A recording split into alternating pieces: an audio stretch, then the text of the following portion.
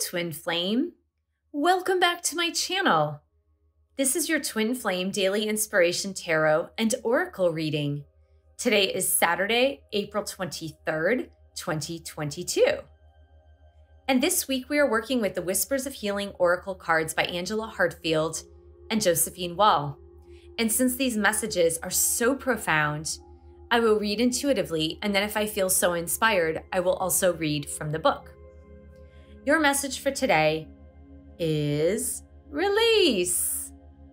And it is the number 5, if that has any significance. In fact, the number 5 in angel numbers talks about change. So we've got release here. This is about releasing the energies that no longer serve you. Are you holding on to something from the past that has been dragging you down? Are you holding on to old expectations, outdated beliefs, outdated limitations that are also holding you back? Have you been absorbing and holding on to energies that are not yours? They could be energies from your mother, your father, your sister, your brother, your twin flame, right?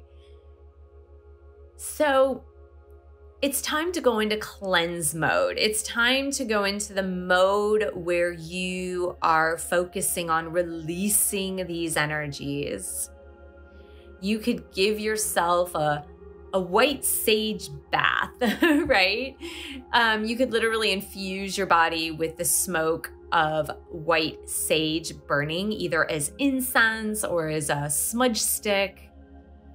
You could take a salt water bath, right? Using some Epsom salts that will give you a release that you need. You can go and swim in the ocean, which is filled with salt water. I know some parts of the planet, it's a little too cold to be swimming in the ocean in April. But there are so many ways, so many ritual ways that you can do to release this toxicity, this toxic energy that you happen to be holding onto. Today is a great day to do that. Do something so that you can release these toxins, release this energy that you've been holding on to that you do not need anymore. So that is your message for today. You've been called to the twin flame journey to fulfill a mission. Will you answer the call? Have a wonderful day, light bearer, and I will see you in the next video.